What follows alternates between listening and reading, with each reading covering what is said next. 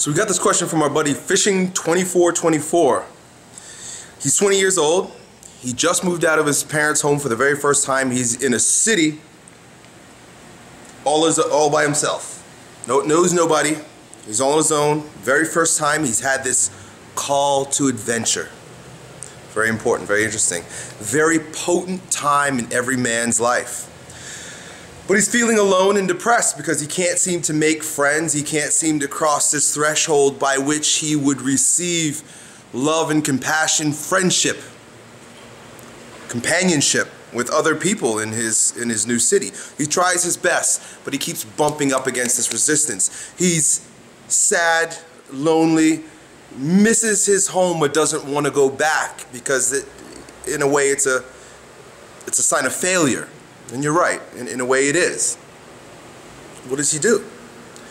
What I'm going to invite you to look at today is some of Joseph Campbell's work. Joseph Campbell was an incredible man who studied the depths of human consciousness that was shared to us through generations and generations, through cultures and cultures of the world since recorded history, of all the myths and rituals that helped us guide our lives. We've totally detached from these, we see them as untrue, or a lot of them are religions, a lot of them are ancient stories told by Native Americans and Aboriginals, and we're too sophisticated now to be bothered with any of those talking birds and shit. And what we miss is what Joseph Campbell tries to share with us, is that we've used these stories up until now. We're really developing a new story. That's essentially what mankind is doing, and we're just not there yet. So we're without myth, we're without stories. But he studied these stories and he shares them with us through his work. And shows us how the symbols used by our ancestors were really designed. These stories were really designed to help us navigate the world that we live in. And there's one concept that he really delves deeply into in many of his books, and it's what I want you to look at. And he calls it the hero's journey. It's the same story that's told in Star Wars about Luke Skywalker. In fact, George Lucas was highly influenced by Campbell's work and this hero's journey. I also have a book here called The Hero with a Thousand Faces. And in this, he talks about all the mythical creatures, all the guys, He talks about Jesus and he talks about Luke Skywalker, all the guys that we told stories about that support us in our journey. Now back to you. This hero's journey that you're going on is one that men have always gone through. And you're in the beginning stages of it. What we've done up until this point was we've created rites of passages, but they no longer exist. We just don't use them anymore. Unless if you're Jewish, you might have like a bar mitzvah. If you're Catholic, they still retain the tradition of I don't remember, but where you get your communion, Holy Communion. I did it. I was raised as a Catholic. These are rituals that were used, and they were far more potent back in the day. It wasn't just like, hey, recite these words and get this bread. Now you're a man. There was a lot more to it, but we dumb down everything, in our culture now. Nothing's that as potent as it once was. But anyway, we don't have that anymore, and our young men suffer. You're suffering right now because you don't have that. But what you do have are the stories told by our ancestors and the hero's journey that Joseph Campbell documented for us in his work. Please go look it up. What I'm going to do right now is I'm going to share with you the stages in the hero's journey, because you're going to notice that you're at a very critical junction in your journey. I experienced this. I was lucky enough to make my way through it. A lot of men don't. I think most of us don't. I look at a lot of grown men and I'm like, you're 35, you're 50, but you're still in the beginning stages of your hero's journey. You're not a hero yet. You're still a boy in an old body, because the junction at which you are right now, they faltered. Scary out there. Nobody wants to delve into their fears. So if you even look up their diagrams of Joseph Campbell's work, especially on the hero's journey, and the very first step is the ordinary world. This is the world of dependency and on your parents. You know, you're told what to do, how to do it, and you're very dependent on your parents in the home, tribe, if you will. Then step 2 is when you turn about, in the ancient days, maybe 14 years old, but today, you know, 20, 21 years old, there's a call to action. You're called away from the womb of the home or the tribe. Every man feels it. Every man is encouraged in some way to move out of the womb. You know, there were very ritualistic ways that our ancestors would go about this. You know, they were very symbolic in many of the things that they did. I remember reading about an African tribe to this day that when a boy turns 14, he's ritualistically ripped, or actually not exactly 14, but they wait till he starts exhibiting manly-like behavior. You know, he starts acting like, you know, he thinks he's a man. They create this drama. And you know, it's a conspiracy against the kids. So all the men in the village and the women, they know what's going on, and they come in, and the men come in with big ugly masks, and they tear they scare the boy, and they tear him away from his mother, and they take him out into the jungle.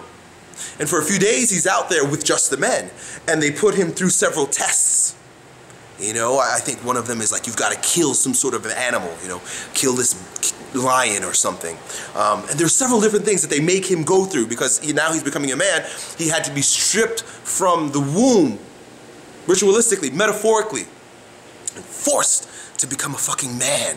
We don't do shit like this anymore, right? You go to college. What is that? Get drunk and pass tests that are, you know, completely abstract and have nothing to do with the reality of the world. Right? And then get in debt. Now you're a slave to the fucking machine. You're a slave to the empire, right? That's the dark side. That's Darth Vader right there. You know, Luke Skywalker doesn't even get out of his jet before he's snatched up by the empire, right? That's debt. That's why they want to get you in debt so quickly. The empire wants you. The empire is one form of the challenges that you meet when you're out in the world, and that's the system, if you will. That's the government. That's civilization. Anyway, very long video, I'm ranting. Now, there's a critical junction when there's that call to action. First, you're very excited about that call to action, but then there's a point of refusal. There is a refusal of the call. I would like to say, just in my experience in dealing with many young men and adult men, that perhaps 50%, maybe more, refuse the call because it's just too fucking scary. See, what you're experiencing right now is the fear of being alone. We all have different fears. It manifests, it shows up in different ways. Some of us, it's the excitement of freedom, and then they go and self-sabotage. Party, drinks, too much friends. That's their challenge. And that's a refusal of the call also, because the call really is designed to bring you to bring you full circle to maturity. So when you're an old man, you've gained heroship. And if you treat that fearfully, or you're too flippant with it, you fuck the whole thing up. You know, you end up a 50-year-old man who still parties and looks at women like he was when he was 25, and it's like, dude, you're an old man. You're getting drunk and talking to teenagers. Like, that's fucked up and weird. Or they're very conservative and very afraid to express themselves, and you know, they're yes men. They go to their job, they do what they're told. Then they get wives that tell them what to do, and they live their life just, you know, yes menning, never really fully experiencing themselves. You don't want either one of those. You want that middle path where you own yourself. So that refusal of the call is your first challenge, and you're there right now.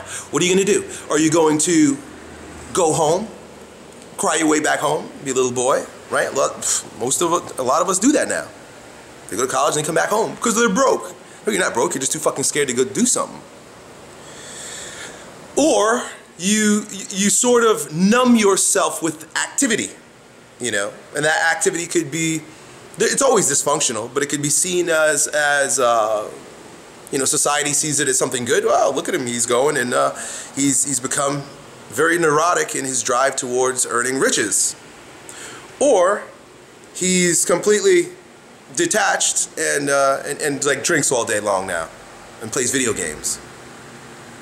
What you're doing in both cases is you're refusing the call to look at what's out there, and those are monsters. They're demons. right? They're your demons. You gotta look at your fear. You gotta look at the reason why you're trying to escape. Either run back home, get into drugs, or throw yourself into work. Very interesting stuff. The next step, if he does continue, is he meets a mentor. Right? If he decides, I'm fucking doing this, I'm going hardcore, this is my calling, these are my fears, and I'm looking them dead in the eyes, he's going to meet a mentor. Happens every single time. Obi-Wan Kenobi. Right? Every single time we meet a mentor. And that mentor shares ideas with you because he's been there before. And he's giving you some ideas and encouragement about how to get through this shit. He steers your consciousness just a little bit. You've got to make your own choices. You've got to make your own mistakes. You've got to receive your own blessings. But you will find that if you go on your way, you're going to meet men that are going to be very willing to support you on your way. And then there's a crossing of the threshold. Now you're really in it. You're in the thick of it. Number 6, tests, allies, and enemies. Now you're really in the world. This is where, you know, Luke Skywalker starts meeting like, who's the guy? You know, he meets the queen, the princess Leia, and he meets the other dude, you know, the cowboy dude. He meets all types of interesting people. Then he has tests. You know, there are bad guys that are coming after him. You know, there's challenges to see if he's mentally tough enough. Oh, you know, and then also he meets Yoda. You know, Yoda is his one of his mentors also. You know, these wise dudes along the way. Ordeal, death, and rebirth. You go through the big challenge, right? And that's your purpose in life. The ordeal, death, rebirth, reward. Seizing the sword, you became a fucking man. It takes a long time. Most of us stop at that second one. I'm on number 9 now. The road back, that means you've learned some things, you've gained, you've been granted that sword. You come back, and now you become, they say you return with the elixir. You come with some sort of message, you come with some sort of gift that you want to share with the world now that you've been through that hero's journey. Fascinating, fascinating stuff. So, of course, this is a long-winded video, and you know, it's deeply re-involved with a lot of Joseph Campbell's work, and so I'm excited about it, and I want to share that with you. But my friend, listen, you're in a tough place, but you're not alone. Every single walking man, dead, alive, and in the future, will be posed with the hero's journey.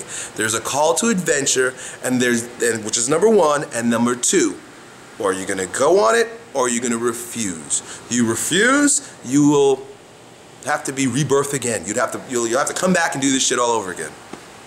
You'll be a baby in an old man's body, which many people are. I'm grateful for you. This is good. See your fears for what they are. They're challenges. Seek out that mentorship. It could come in the form of videos, in the form of books. Brian Tracy was a big mentor to me. I never met the man in my life. Ralph Waldo Emerson died 100 years ago, over 100 years ago. Great mentor to me. And then there were men I had men that came to my gym when I was going through difficult times. These were guys who were my clients. They saw what I was doing, and they offered me support and advice. And then you just got to go and fucking do it. Good luck, my friend.